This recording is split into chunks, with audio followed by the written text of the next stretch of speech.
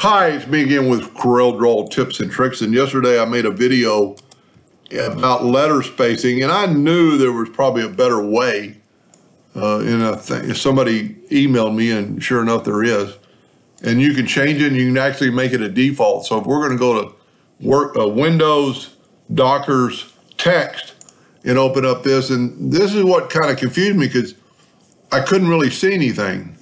Well, check this box right here and you get a lot more information. So this is space between the letters, this is space between the words. So if you want to take this word and bump it up 50%, it spaces out the letters 50%. But if you want to do that all the time, if you want to set it for default, with nothing selected as the key, take your text tool, go over here and change this to 100. When you hit enter, it's going to come up with this dialog document box. Check artistic text, okay. Now every time you type letters, it'll do it. Now go up to tools and save as default if that's what you want.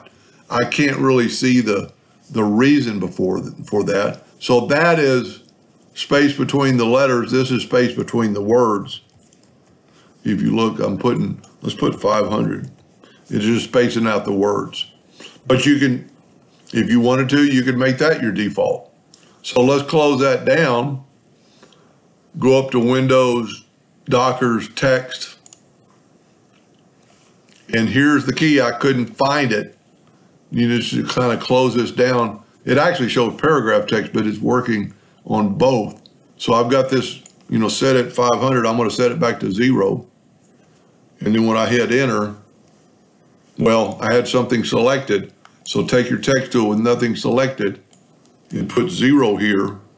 When you hit enter, that box will come up.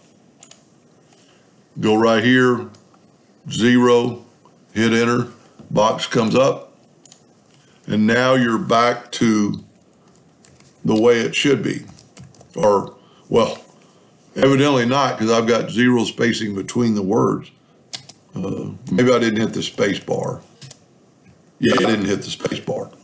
Anyway, hope that answered the first person's question, and I thank that viewer for enlightening me on these things right here.